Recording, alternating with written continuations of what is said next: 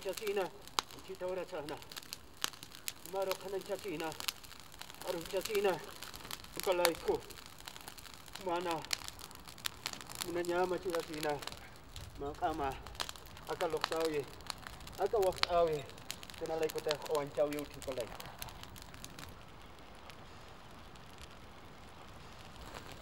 Urakote, Hatamuna Tauke.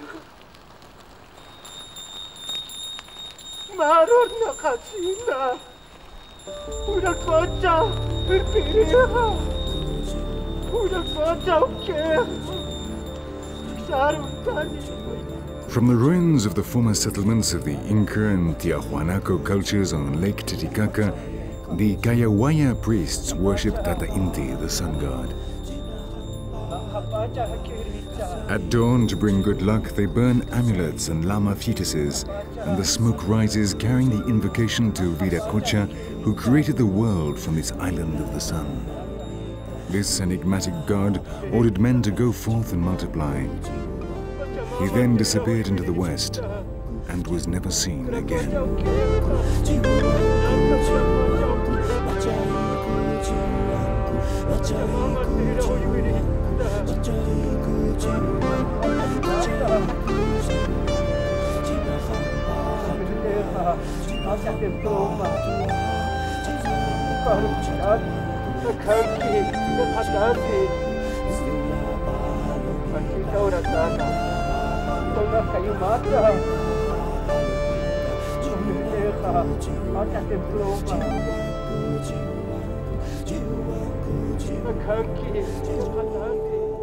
According to the eminent archaeologist Federico Kaufmann Doig, the figure worshipped at the Gate of the Sun in Tiahuanaco represents Viracocha, the creator of the Andean world, which is surrounded by mythical beings with condor-like heads. The colossal monoliths in Tiahuanaco seem to want to speak to us of the secrets which this mysterious culture of Titicaca still hides. Some writers have even described them as gods from other planets and have come up with elaborate theories. What is certainly true, however, is that these stone sculptures continue to astound even the most distinguished archaeologists and specialists.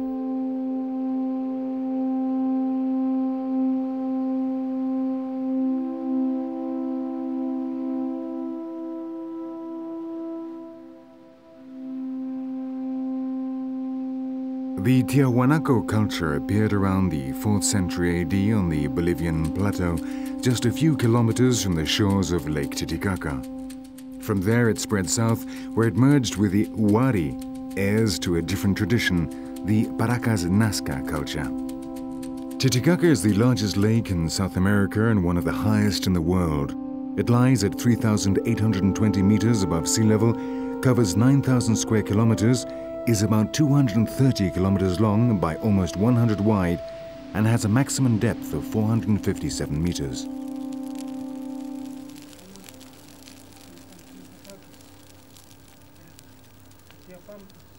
The Tiahuanaco culture went through a number of different phases.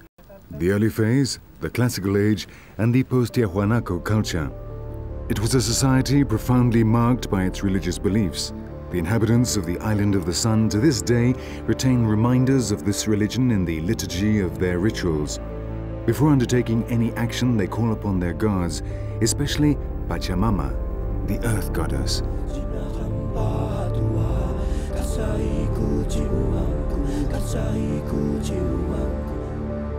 On the islands of the Sun and Moon, we find numerous ruins of Tiahuanaco origin and which were later occupied by the Incas.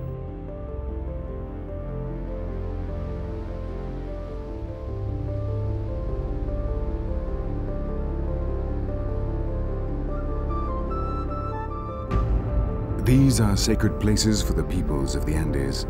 All around, their offerings can be seen in the shape of piles of stones looking towards the snow-capped peaks, believed to be the home of the gods.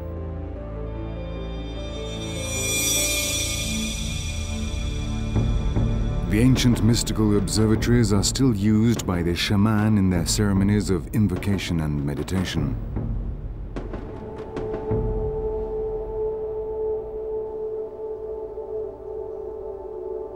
The monumental city of Tiahuanaco was built during the Classical Age. The famous Barbado or Contiki monolith presides over the semi-subterranean temple. Were the builders of this colossal city gods or giants? The transport of the enormous stones and the manner in which they're expertly fitted together have given rise to numerous theories, but none of these is universally accepted, and Tiahuanaco remains an enigma.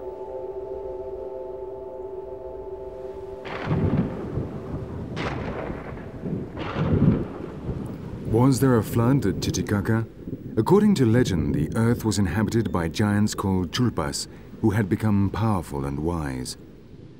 But their culture degenerated into violence, and so the god Viracocha punished them by sending a devastating flood, killing them all. The first land to emerge from the waters was the Island of the Sun, and there Viracocha created Manco Capac and Mama Oglio, the first human couple, and gave them a scepter of gold. Manco Capac threw it with all his strength, and where it fell, that is where the Inca Empire was born.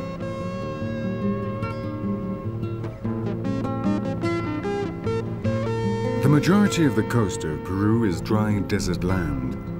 Vast expanses of dunes bury everything in their relentless advance. The air becomes grey and asphyxiating, visibility reduced to almost nil.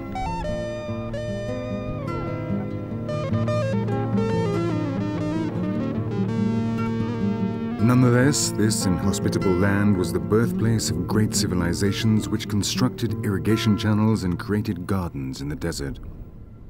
With their advanced techniques, they developed agricultural societies capable of supporting large numbers of inhabitants. This is the case of the Chimu culture, which from the year 1000 to 1470 AD ruled over 700 kilometers of coast and built cities like this one, Chan Chan, perhaps the largest city in the world at the time, with around 100,000 inhabitants. It covers an area of 20 square kilometers and is composed of 9 distinct areas, separated by trapezoidal walls from 6 to 9 meters high. Each one corresponded to a different Chimu monarch. A network of passages led from these districts of the city to the Great Ceremonial Square. All the buildings are of clay, the material used by all the cultures of the Peruvian desert.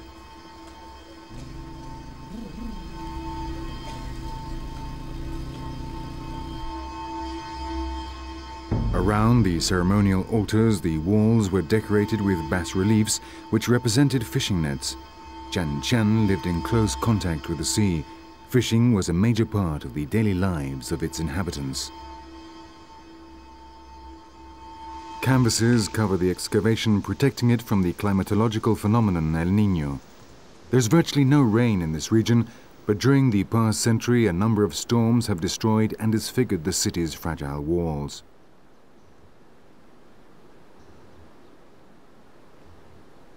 It was a very hierarchical society.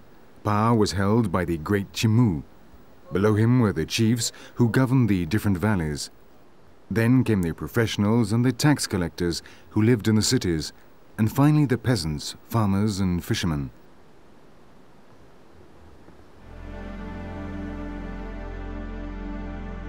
This culture was highly skilled in the working of gold, and many objects made of this metal have been discovered.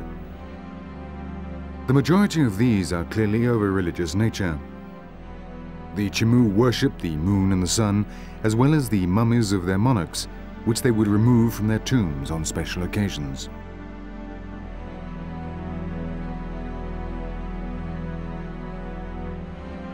The masks with blind eyes were funeral masks and were placed on the faces of the mummies. Their pottery has also provided many valuable clues about the daily lives of the Chimu. It is decorated with depictions of many of their habits and customs, like this pot, which shows a fisherman with his cat-tail horse.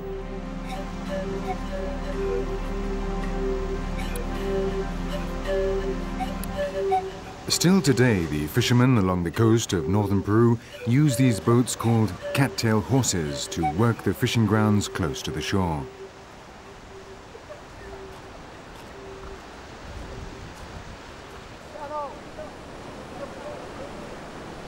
The cattail is a type of reed or bulrush which grows in the marshlands. Once it is cut and dried in the sun, it becomes tough and flexible, very resistant and waterproof.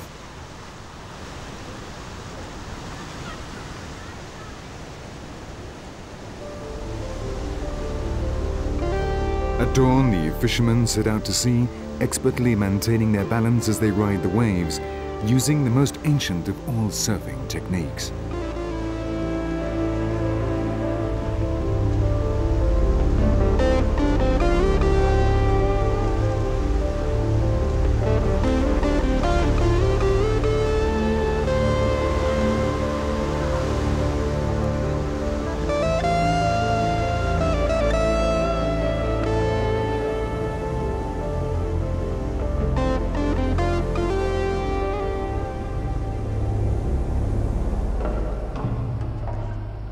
The anthropomorphic face of the slitter of men's throats at the tomb or huaca of the moon introduces us to the Moche culture, which flourished along the same coastal valleys before the Chemu Empire from 200 BC to 700 AD.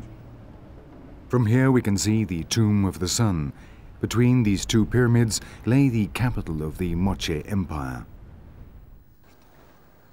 Inside the Tomb of the Moon, we can see the different levels that have been excavated.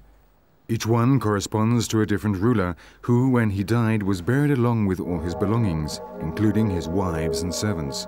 Once they had been buried, they were sealed in with adobe bricks, and on top of these, the temple of the new ruler was built. 6 different levels have been discovered to which access was gained by means of a ramp.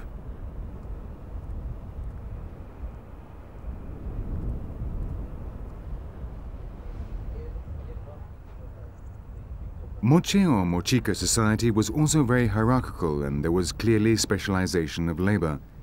They appear to have instituted a system of tributed work called mita.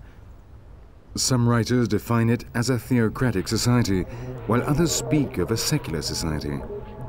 We know that they worship the moon and the deity Ayapayak, a fierce god, the supreme power and creator of the world who demanded human sacrifice. Apparently, the victims were thrown from the summit of the White Mountain, which rises up behind the tomb. There, 42 bodies of sacrificed warriors have been found. Close by the Tomb of the Moon stands the tomb or huaca of the sorcerer. In Peru, the word huaca is used to describe any archaeological site and the things found there. The most important of these finds are the polychromatic friezes which have been unearthed, like this one, showing a line of naked prisoners on their way to be castrated, moving towards the figure of the slitter of throats, here in the form of a spider, who holds a tumi or ceremonial knife in his hand. Some archaeologists believe this to be a representation of the god Ayapaek.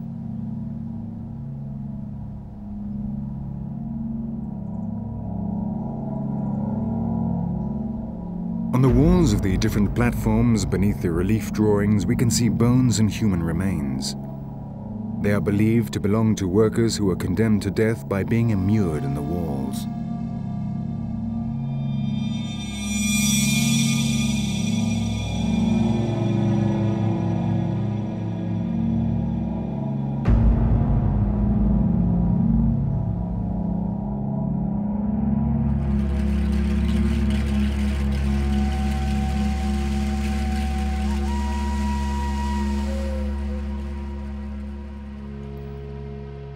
Many more mummies have been found in Peru than in any other country in the world. Its ancient civilizations had very large populations. People were buried with all their possessions because they believed that life continued after death. The mummification process varied according to the era and the region. In the case of the cultures along the coast, the main factor in their preservation of the bodies was simply the climate. The exceptionally dry climate of the Peruvian desert has meant the mummified bodies have remained well preserved right down to the present day.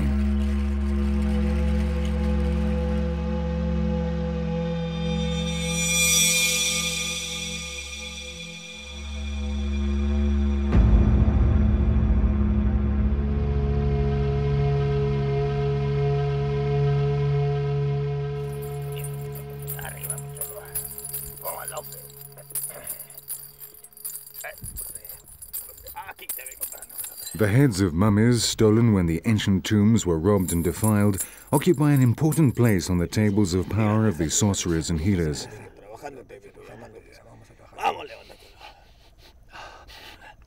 In the dark of night and presided over by the shaman, rituals are held at which they ingest the San Pedro, a cactus which contains a powerful alkali with relaxant and hallucinatory properties.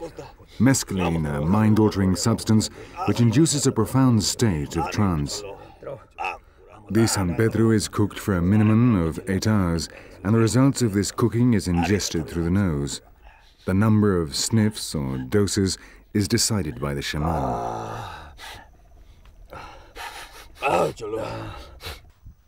The swords with which they protect themselves from the disturbing spirits are stuck into the ground to guard the table.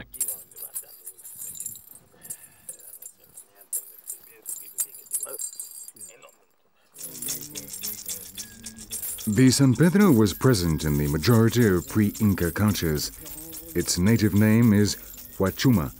According to the investigator Antonio Escochado, the name San Pedro can be explained by the fact that St. Peter was the holder of the keys to heaven, and this plant is the key which opens the door to another world.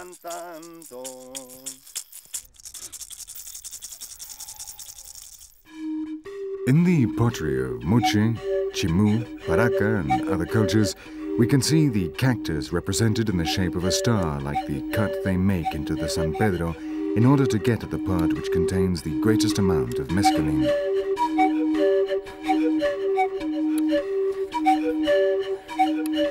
The cactus can be bought in the sorcerers' markets in the north of the country, along with an endless number of potions and cures prepared by the healers. The origins of the recipes of these are lost in the depths of time.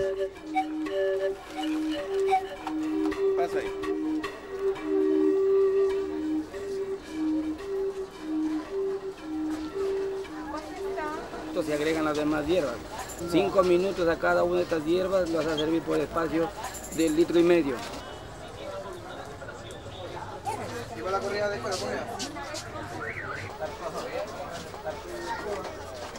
You can also buy the liturgical objects necessary for each ritual, like the skulls of mummies, which confer the greatest power to the ceremonial tables.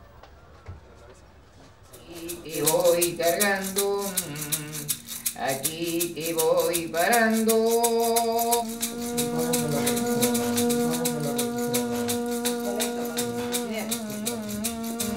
La una es la bordona, parando la otra el gallón. Arriba laguna negra. The archaeological treasures stolen by the grave robbers are vital if the shamans are to summon up the power necessary to invoke their gods.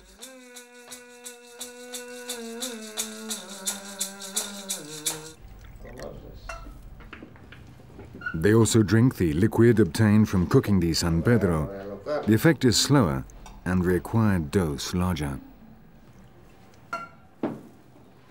Te voy cargando, te voy dando los poderes de mi rey. Though people in the north of Peru are very religious, they alternate the Christian faith with their beliefs in sorcery and healing. They live in an animist world in which misfortune and bad luck are the results of spells and curses.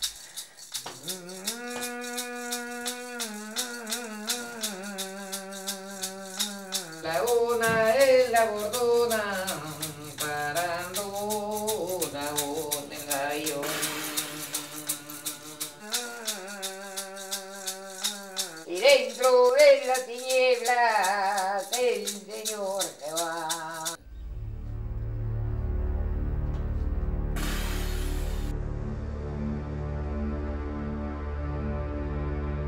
Continuing on our journey through the pre-Inca cultures, we are flying over the mysterious Pampa del Ingenio.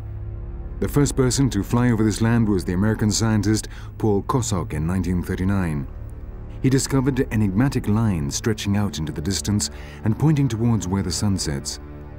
This could not be a natural phenomenon. These lines must have been drawn and etched into the Pampa by the hand of man.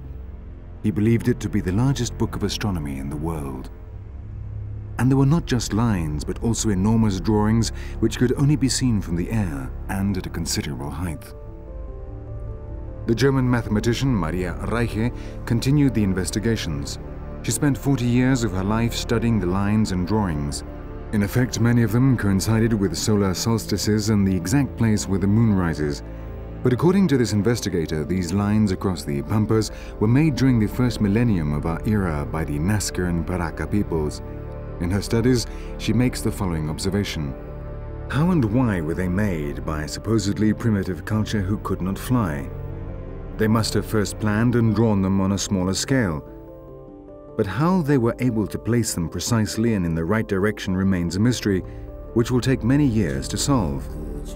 We have before us one of the most important tasks in the study of our history, which will help us understand the peoples of the past and their way of thinking.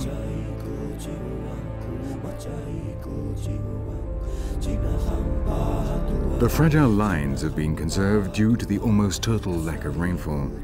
But there are parts where car tracks have destroyed them, and the Pan-American Highway cuts right across this plain.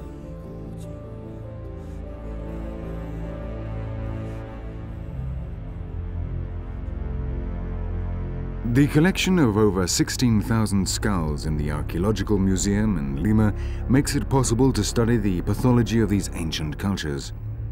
These Paraca and Nazca skulls were subjected to a traumatic deformation, apparently simply for aesthetic reasons. For a long, thin skull was a symbol of the upper class. The deformations were achieved by means of two splints, one at the frontal bone and one at the occipital bone. Then increasing pressure was applied, and over the years this gave a flat forehead and a high cranial vault.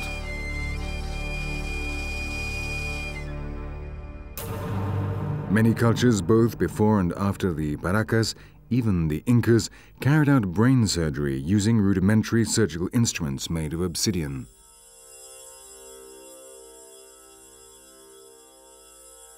The only anesthetic used during these trepanning operations were the hallucinatory effects of the chicha. Normally, they operated on fractures and blows to the skull received in battle, and to a lesser extent migraines and other pathologies. The percentage of patients who recovered following the operation was very small. In these samples, we can clearly see how the bone grew in those who survived the operation. It is also evident which are those who did not survive.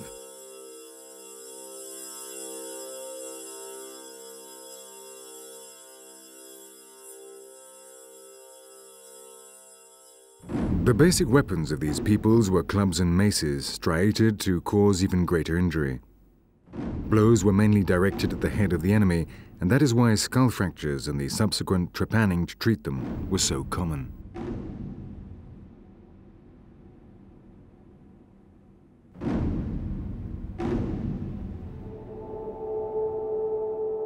Battles were frequent and cruel in these ancient civilizations. One proof of this is given to us by the Sechin culture, which developed around 1,500 years BC in what is now the coastal province of Casma.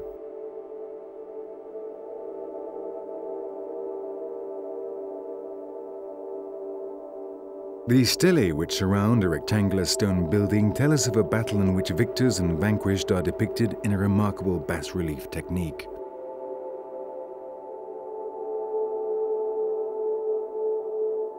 Mutilations of limbs, faces of dead warriors with closed eyes, blood streaming from their heads, backbones. The Sechin had a surprisingly detailed knowledge of the human body.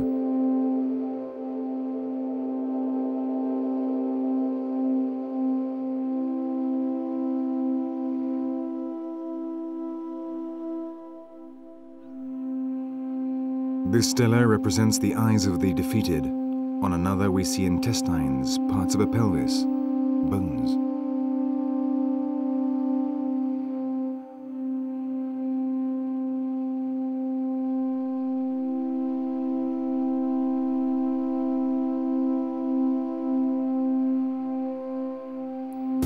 Later than the Sechin, the Chavin de Huanta civilization arose and flourished from 1000 BC to 300 AD.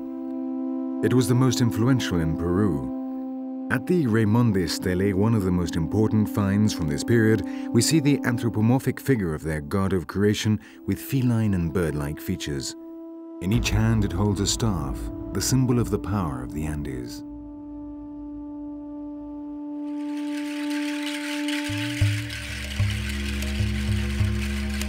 In every corner of Peru we find pyramids and tombs.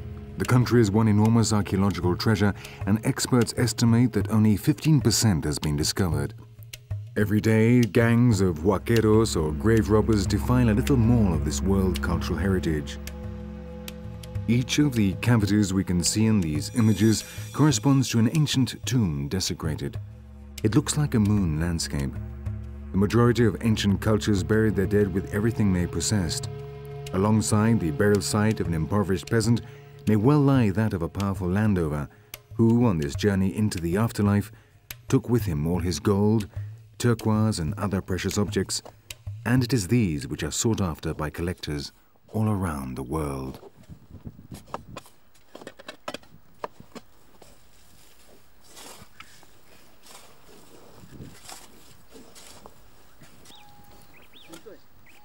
The grave robbers are poor.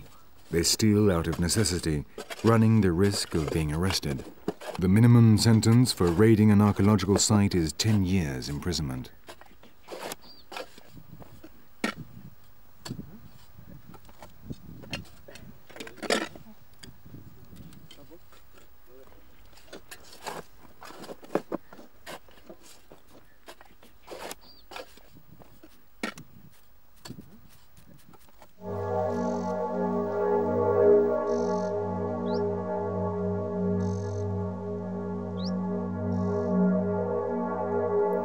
The sacred site of Sipan stands on a former Mochica cemetery.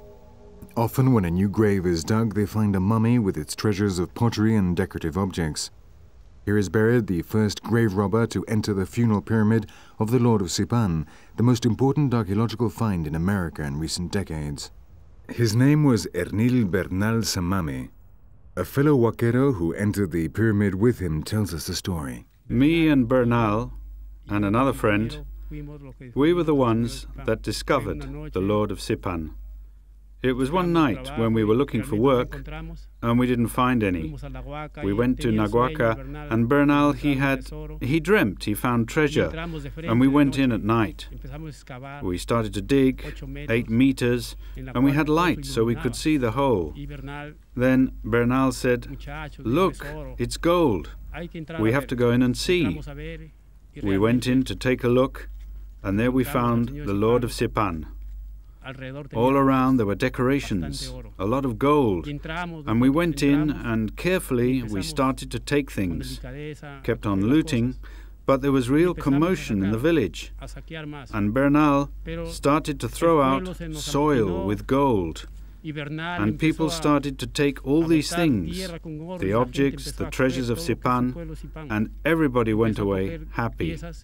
The next day, we didn't dare go back to the place. We were afraid of the police, who were really keeping guard over the area.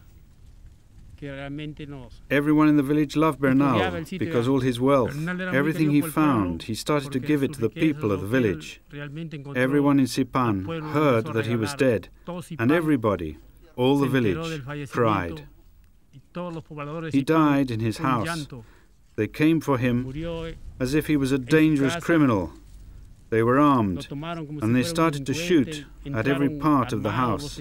Over 250 policemen, and all of them firing at the house. He came out of a corner of the house, and they shot him in cold blood. He was a good man, an honest man, hard-working, and one of the best grave robbers. Fortunately, they did not reach the chamber of the Lord of Sipan, but they did destroy that of the priest. Entire generations of grave robbers have, since the arrival of the Spanish, systematically destroyed the archaeological remains of Peru. Every day, gangs unearth and ransack yet more ancient treasures, which they then sell to the illegal dealers in antiquities for a few miserable dollars, but enough to feed their families. These objects are made of gold and come from the tomb of the Lord of Sipan. The police seized them from the grave robber Ernil Bernal, and they provided the clue for the archaeologist Walter Alva to discover the extraordinary Moche Mausoleum. Hundreds of pyramids remain to be excavated. They look like hills due to the effects of the rain, which, though scarce, deforms them, causing them to blend into the natural landscape. This is the Huaca Rajada, the crack tomb, as the burial complex of the Lord of Sipan is popularly known. Excavations are still going on at this extraordinary find. It is the first time that the burial site of an important Moche nobleman has been discovered intact. This complete series of different interrelated elements, 1,700 years old, represents a decisive advance in the study of this culture.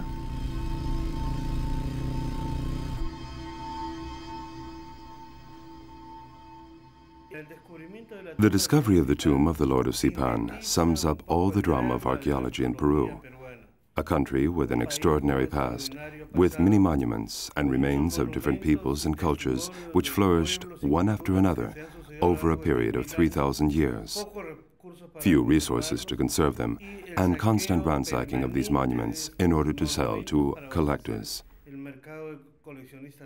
Sipan is a Moche sanctuary.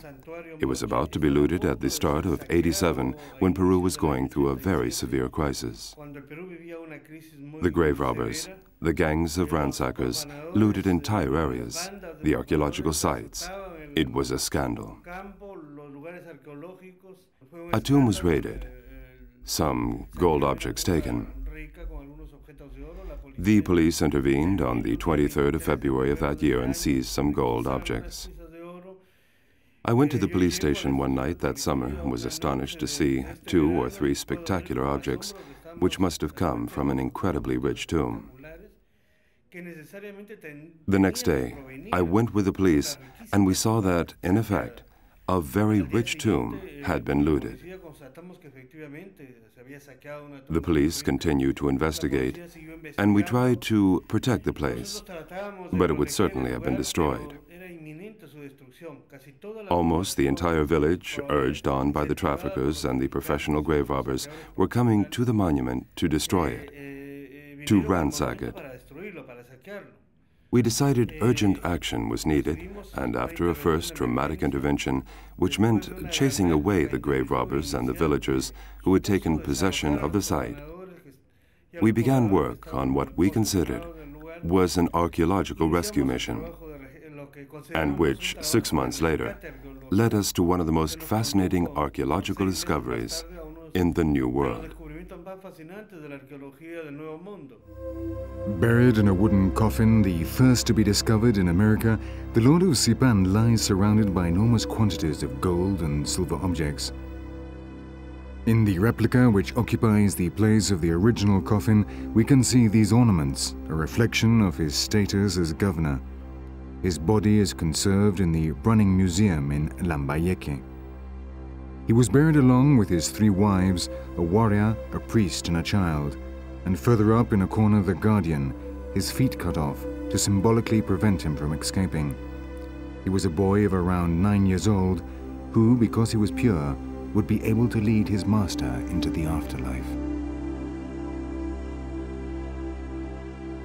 Close by, hundreds of pottery vessels filled with the food they would need in the other world. Everyone considered it an honor to be buried alongside the great Lord. His personal counselor was the last to be buried.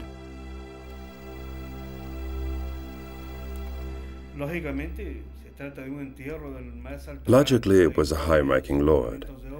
There are jewels, gold ornaments, quality objects, and a wealth of gold, silver, and metalwork that is simply amazing. But we also discovered that these objects and these jewels are special religious symbols that provide us with in-depth knowledge of the Moche world.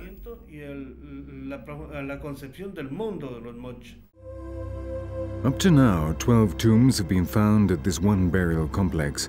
The most important ones are those of the Lord of Sipan, that of the previous governor, who they called the Old Lord, and that of the priest, who in Moche society was second in the hierarchical system, immediately below the governor.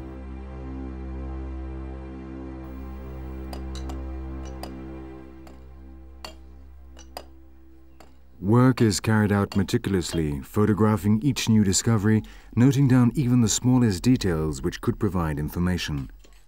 It is a complex puzzle in which each piece must be fitted into its correct place in order to reconstruct the history of the civilization which flourished here almost 2,000 years ago.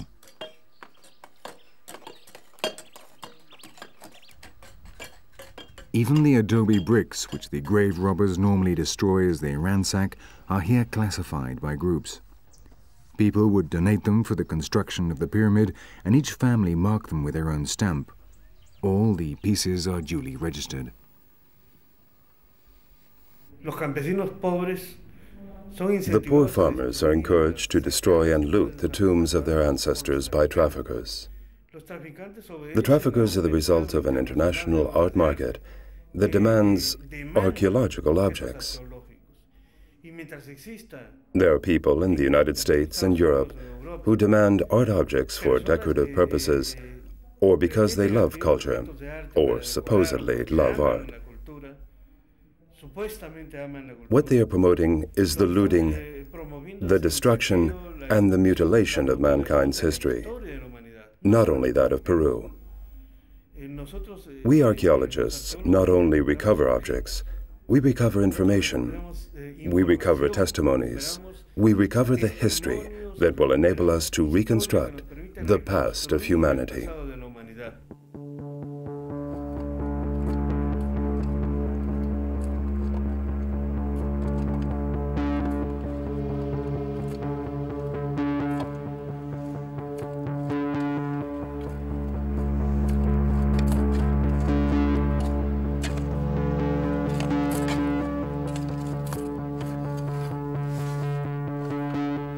Every night, under the cover of darkness, the robbers continue to find treasures, raiding the tombs of the Moche, Chimu, Chancay, Paracas, Nazca. The treasures they unearth are bought for pitiful sums by unscrupulous merchants and sold on the black market.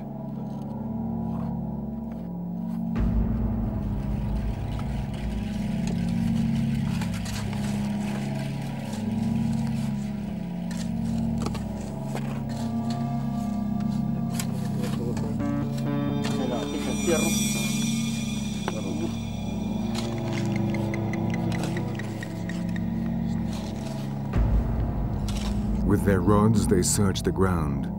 They're very experienced, and by sense of touch, they know what lies beneath. But on many occasions, they break and destroy objects of incalculable value. The mummies are pulled out in pieces, and so all the information they could give is lost, and the cloths and funeral canopies are destroyed and left abandoned in the sand.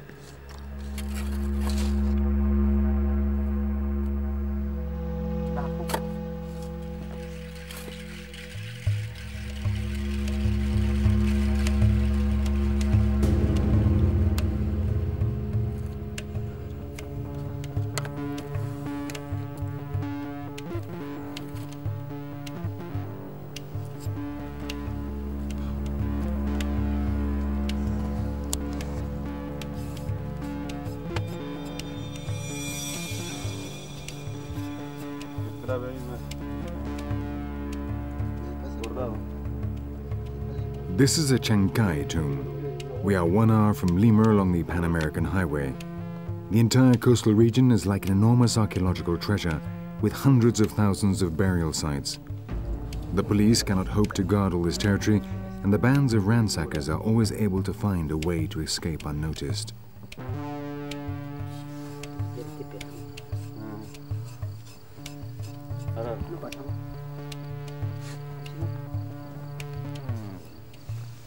In the course of a year, many grave robbers die, buried alive. At times, the fragile walls of the shafts they dig collapse, entombing them.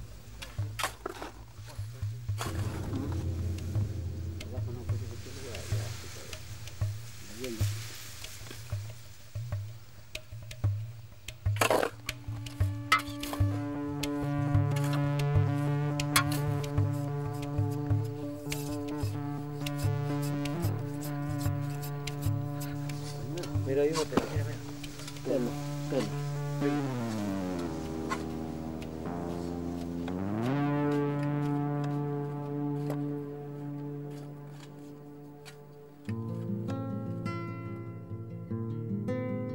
mummified bodies were wrapped in cloth decorated with designs. The most interesting are those of the Paracas.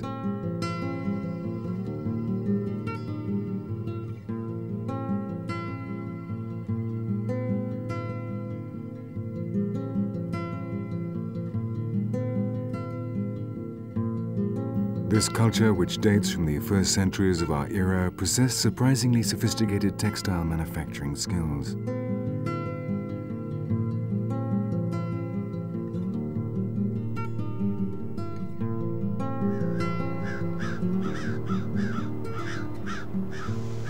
We are leaving the coast and heading east to discover the Chachapoya culture. Little by little, the valleys become covered in vegetation.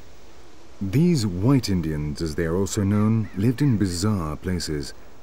We can see the ancient walls of their settlements along the cliffs and crags, totally inaccessible. Without a doubt, Cuelap is the most astonishing of all the Chachapoya cities. Standing at a height of 3,000 meters, it was an impregnable fortress, the citadel in the clouds.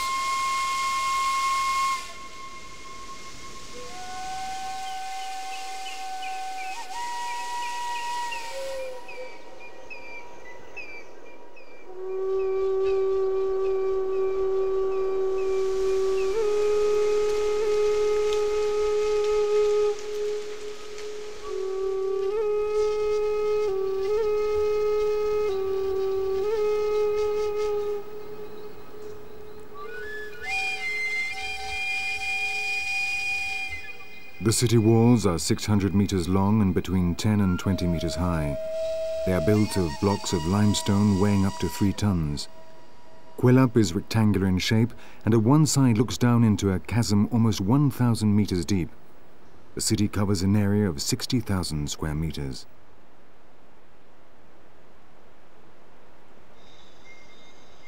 The entrances are built on steep slopes and are shaped like funnels, becoming increasingly narrow until only one person can pass at a time.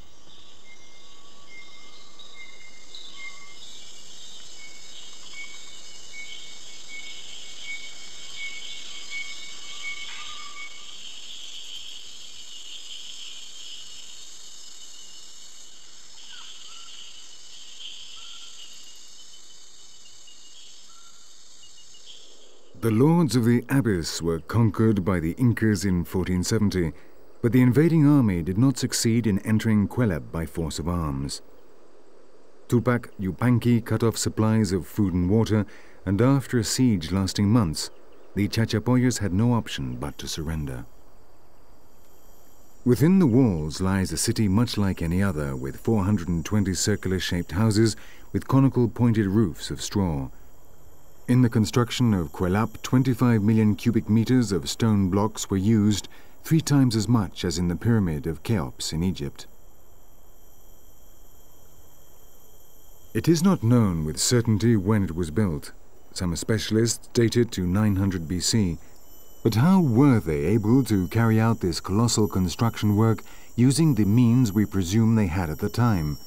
For now, this is yet another secret jealously guarded by Peru.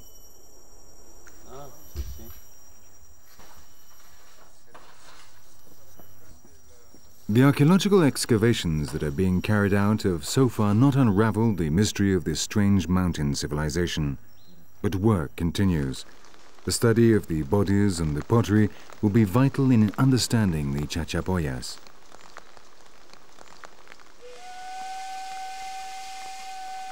One of the first descriptions we have of them comes from the chronicler of the Indies, Cieza de Leon, who was impressed by the fact that they were the whitest and most beautiful of all the tribes he had seen. Some investigators believed that these white Indians were of European origin, basing their argument on supposed cultural influences from the old continent in the remains they have so far found in the jungle. These theories call into question the official history, as they would mean that a group of Europeans reached America well before Columbus.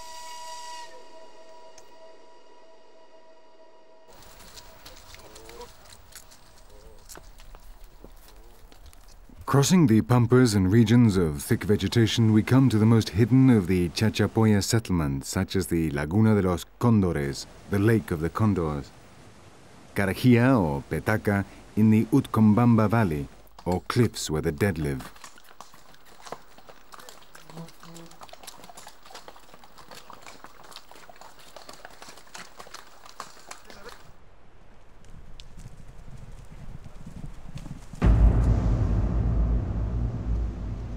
On the sacred mountain of La Petaca, there are over 100 tombs in which they laid to rest their mummified dead. It is not known how they were able to construct them high up on the sheer rock face. It is presumed they had some type of scaffolding which they would destroy once the mummy had been deposited in the funeral chamber so that no one could disturb its eternal sleep. But up to now, no evidence has been found to prove that this was indeed the case. Incredible though it may seem, the grave robbers have managed to reach even here. These tombs might have provided vital information which could help us understand this culture, but that information has been destroyed.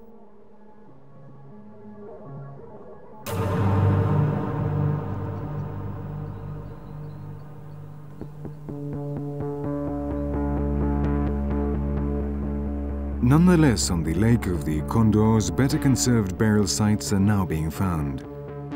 Under the supervision of the archaeologist Sonia Guillén and with the valuable support of the Spanish priest Diego Isidoro, dozens of funeral bundles have been unearthed and taken to the museum in the city of La Imbembamba.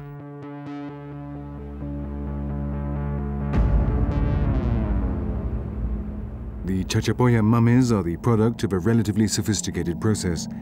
Their insides were removed and seals then placed in the vaginas and anuses.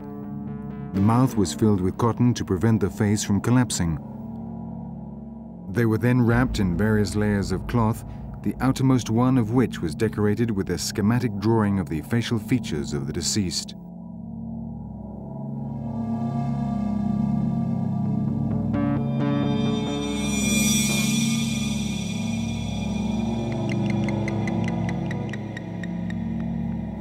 Thanks to this process and the cold, dry atmosphere of the mountainside tombs in which they were placed, they are extraordinarily well conserved.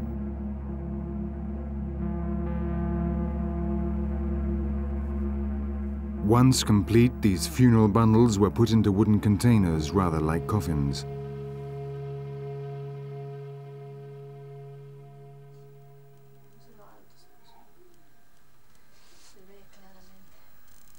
Little by little, the mummies of the Lake of the Condors are providing specialists with information.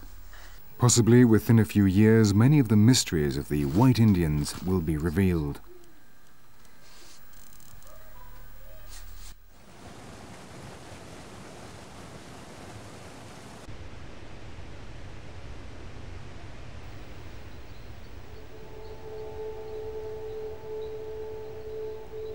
Although the secrets they hide are many, perhaps one day we will know the meanings behind the silently staring faces of the sarcophagi of Carajía in which the Chachapoya mummies were laid to rest. How and why were they placed here? We do not, for the time being, have the answer. We must content ourselves with the emotion of simply seeing them and knowing that in this world there are still many mysteries that remain to be discovered.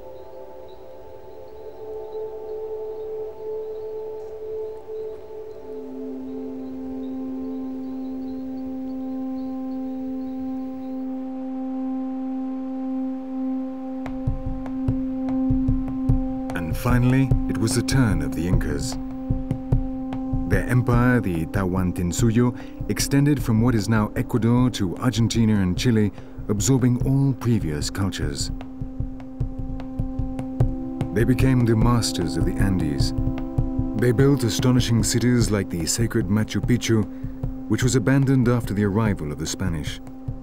It is not known with certainty who lived there, but according to legend, it was inhabited by holy virgins and supreme priests who were sorcerers from the other world, and who, at Intihuatana, their astronomical observatory, were capable of tying down the great Inti, the supreme sun god.